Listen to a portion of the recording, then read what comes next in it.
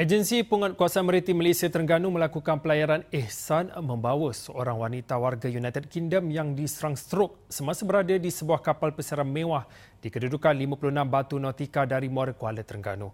Menurut Pengarah Maritim Malaysia Terengganu, Kapten Maritim Muhammad Sufi Muhammad Ramli, pihaknya menerima maklumat dari Pusat Operasi Maritim Pahang pada jam 2.45 petang Isnin bagi membantu membawa mangsa yang dikenali sebagai Yacht Thai 66 tahun untuk mendapatkan rawatan.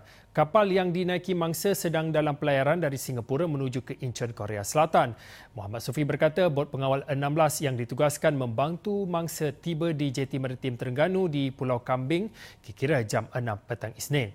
Mangsa yang ditemenai suami dan juga jururawat kapal itu dibawa dengan ambulans ke Hospital Sultanah Nur Zahirah untuk rawatan lanjut.